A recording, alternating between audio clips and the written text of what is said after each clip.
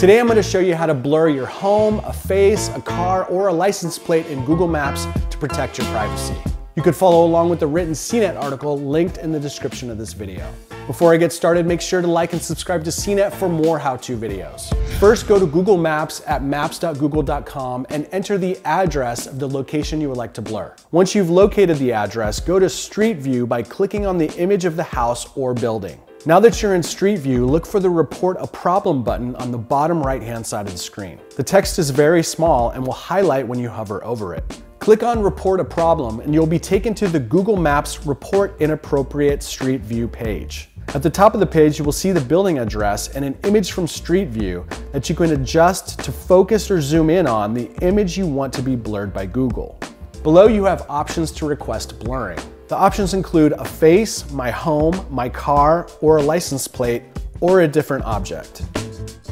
When you make your selection, you have 1,500 characters to explain exactly what you would like blurred and to provide additional information to help Google identify the correct home, car, face, or object to be blurred. Google may follow up and ask you to provide more information to verify your request, such as your full name, your home address, and your email address. In most cases, faces and license plates are automatically blurred by Google Maps, but if for some reason your face or your license plate is not blurred, you could follow these steps to do it. Google also claims that it will automatically blur images that feature inappropriate content such as nudity and violence.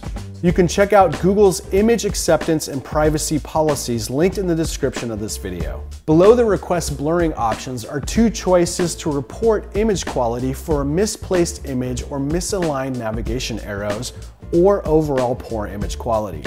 Once you're done making your image blur request, you must provide your email address and finish the CAPTCHA to prove that you're not a robot. Click Submit and your request will be sent to Google for approval. Now, it's important to mention that blurring objects in Google Maps is permanent and cannot be undone, so you need to be 100% certain that you want to do this before you hit Submit.